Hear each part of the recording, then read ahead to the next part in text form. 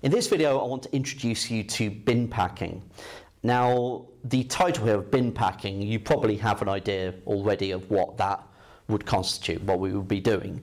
But the concepts of bin packing aren't necessarily just working with putting stuff into bins, although that's pretty much how we're going to tackle these types of problems.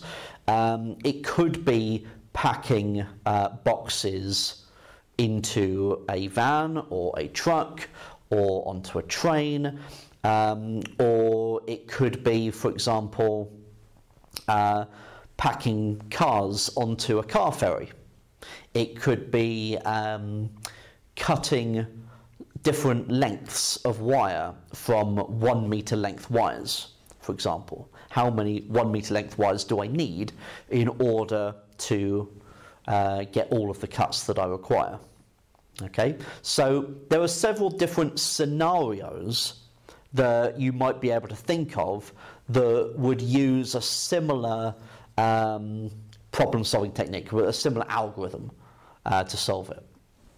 So we're going to be looking at, first of all, considering a lower bound. How can we find a lower bound for bin packing situations? And note that we only deal with one-dimensional situations. Okay, so we're not going to be talking about packing boxes into a van and like different ways that you can pack all these different boxes, although you can kind of imagine that that is where these problems can go, into the problem-solving nature of that. How best can you pack all of these different shaped boxes together?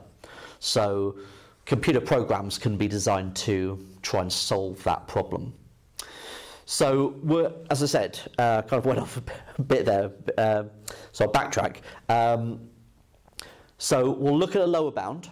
We're going to look at a couple of algorithms with this, first fit and first fit decreasing. And there's also the full bin strategy that we need to be aware of as well.